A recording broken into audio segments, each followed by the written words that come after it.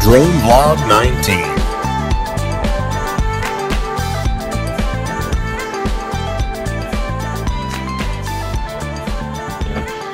Hey guys, it's Adam and Jay from the Aeroworks workshop, and we are back again. Yeah, we've been gone a little while, but hey, business calls and we got to stay busy. So we're back, and we want to get to another vlog today.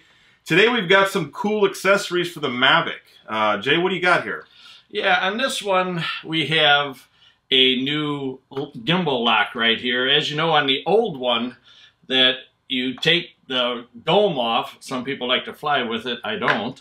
And then you also have a lock here for the camera. And this is something that you definitely want to have on there because you don't want the camera moving around.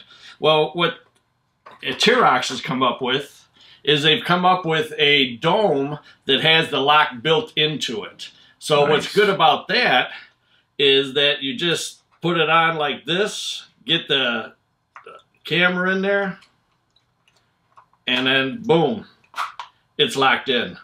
That's really nice. Yeah, and I remember when in flying my Mavic, sometimes, and as due diligence as you'd be, you'd forget this little guy in the back. You take the cover off, but you leave this clear piece hidden up in there, behind there, only to find out that your monitor was telling you had a gimbal overload or something, and you don't want to do that and wear out the motor. So I know also with this one, some people were catching there's a little ribbon in there where the wires go to the camera, right. And they were getting it ripped off by this. So Aeroworks, the description will be down in the bottom of this, but it's really nice cover for the Mavic. Yep, it's kind of an all-in-one. Right. And you've got some cases. Now, we did some case reviews a while back. We've done a lot of case reviews. And, you know, one of the case reviews we did was the Nook case, which is great for outdoor work, camping, on-site shooting. But if you're traveling a lot like we are and you want a little bit more streamlined case, but that you can still fit everything in, we've got another one here. Yeah, this is from RL Soco. And what it is, it's a Mavic case. It's kind of a hard outside shell. And on the inside, you can see it carries everything that you would need for the Mavic. I personally just used it last week going to Florida. It worked real nice because it fit inside a backpack that I had, along with my Spark. What also is good about this is it comes with some accessories that you don't normally get with other stuff. It has a nice strap if you just wanted to use it to carry around your shoulder. It comes with the feet for the Mavic, so if you're flying in taller grass, you can bring it up off the ground. Also has some felt feet to put on the bottom of it, and also a gimbal lock for the transmitter. So I thought this was kind of nice. Like I say, I've used it already. Love this one and also this one. This is good for, like Adam said, outside, you know, if you're getting bounced around and stuff. And for travel, it's nice because it fits everything that you can need. Right, and if you bought the original Mavic, you don't even get a case. If you bought the Fly More kit, you get that small leatherette bag, but it's really hard to cram additional batteries and things in there. This case lets you put everything in there and a little bit more. And again, we're going to put a description to all the accessories down in the bottom. I would highly recommend go down there and check them out yourself. But it's a nice case overall for traveling. It's awesome. Didn't have any problem getting on the airplane with it. And you just, you know, under your seat or up in the cargo hold. And that brings up a good point about traveling too. Don't forget, guys, you have to carry those batteries on. You can't check your batteries. As small and compact as the Spark and Mavic are, we don't want to check batteries in luggage. So whether you bring your drone on or not, you got to bring the batteries, so you might as well bring everything with you at the same time. But we haven't had any problem, and we've been traveling a ton with our Phantoms and these, and no problem. Every once in a while, you get somebody to want to check it, but no problems. Now, some other exciting news in the DJI world. DJI just launched a beta version of something they call the DJI Flight Hub. Now, this is an all-in-one management system. We're actually beta testing it right now. We'll have a full review on how to use it and what it's going to be used for.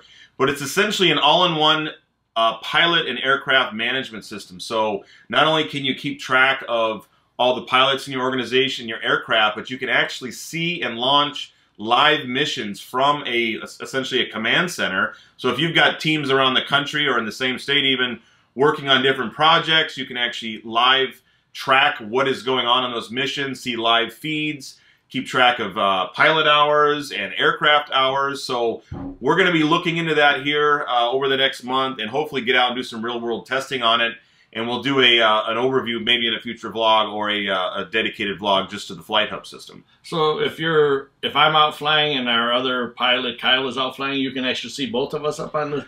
That's what they say. Now it's in beta test, and you're supposed to be able to see up to like 4 screens at the same time. So great for inspections, things like that, where you may need to stream back a live feed to a command center or a maintenance organization. Great for law enforcement. Right. Out doing a search and rescue, flying around, you want to send that feedback to a command center, even another state potentially. So we're real excited about that, and like I said, we'll have a review of that shortly. Yeah, it'll be interesting to see how that works out.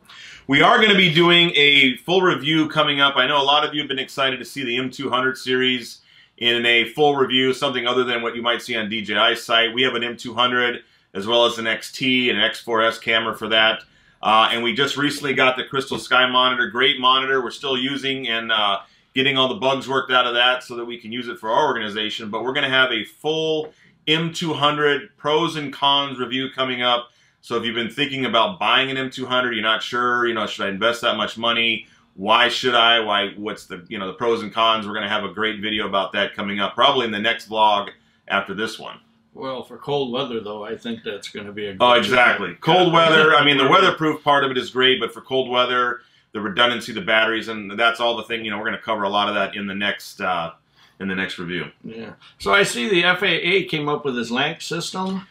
Right. We've talked a little bit about the LAANC system again, and we have it here. It's the low altitude authorization and notification capability. It's a big, long word. But basically what it allows 107 pilots to do is when you have a spot that you want to fly in, it grants basically instant access to that airspace. Now, by now you should have seen the grid system that a lot of the airports are being required to put out. And in fact, the FAA has implemented this at about 40 airports around the country as kind of a test case for the LAANC system. Even though there's grid systems in all the states, they're not all active yet. So we're waiting for that to slowly all come online, but there are some states and cities that you can actually test it out in, and I encourage you to go test it out. There's a couple sites, private sites, Skyward is one, and AirMap is one that are implementing the LAANC system. Hopefully the FAA will allow you to just do it yourself, but right now those 2 companies are the ones implementing it, so you can sign up for a free account. You can go to one of these airports that is on one of the 40 airports that are approved already, and as long as you pick an area for your operation that falls within the grid system, so that being that 1, 2, 3, or 400-foot altitude, you simply submit the area, you submit that you're a 107 pilot, and you get a PDF document that says you're allowed to fly there between such and such date, such and such time. So it's instant access, no need to call anybody, no need to file for a waiver that takes 90 to 120 days to get. If at all. If at all, yeah. And now what this doesn't do, and for us, we have a lot of projects where we work right at an airport because maybe there's a landfill nearby or something of that nature. So if you need to work at an airport or with outside of the parameters of that 0 to 400 feet level, then you need to do the waiver process, which is slightly different than the authorization process.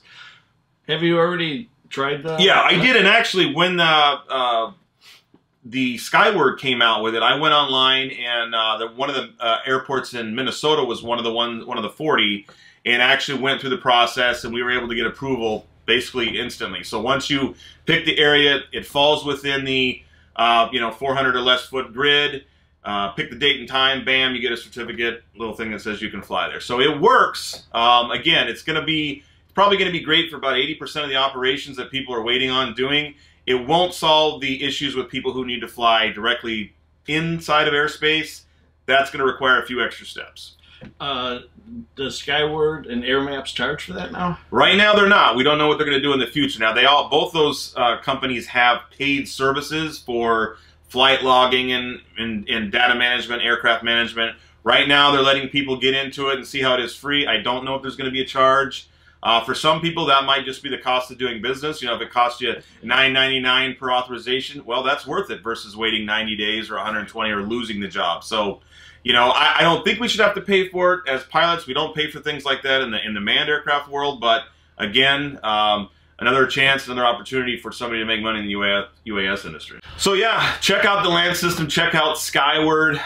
Again, they have free accounts right now. Sign up, doesn't cost you anything if you want to give it a try. And we'll keep posting information about that. We'll put links to both companies down in the description to where you go to see how to use the system. Skyward actually has a lot of training videos on their site of how to apply for the LAANC approval. So we'll put links to that down in the description.